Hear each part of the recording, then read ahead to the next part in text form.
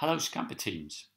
This is a quick lesson in how to use your temperature and humidity meter. This is what it looks like. The sensors are in this little compartment at the top.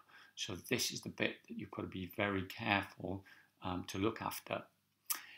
When you're making your temperature and humidity measurements, it's really important that you don't stand somewhere where the sun is shining directly on this part, because then the sensors will get too hot.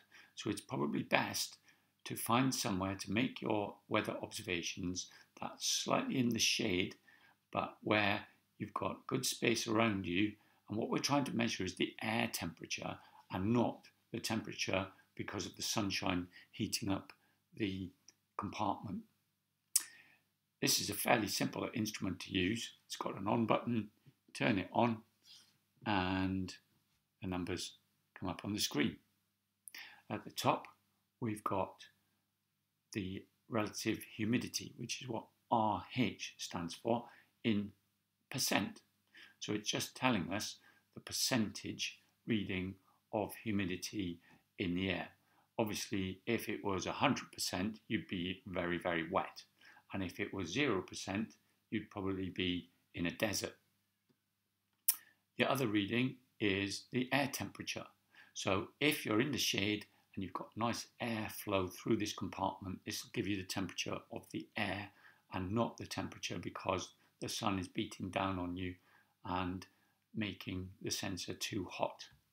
That's all you need to know really, except to make sure that when you switch it on, it is reading in degrees Celsius and not in Fahrenheit. We shouldn't need to change that, but if you did need to change it, you press this button.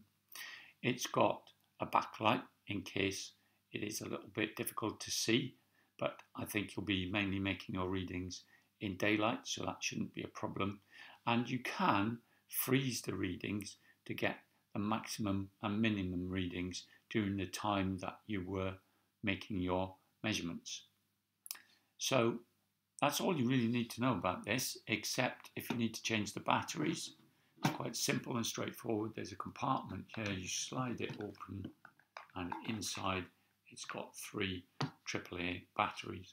So just keep an eye on the battery use and make sure you replace them if they start going low.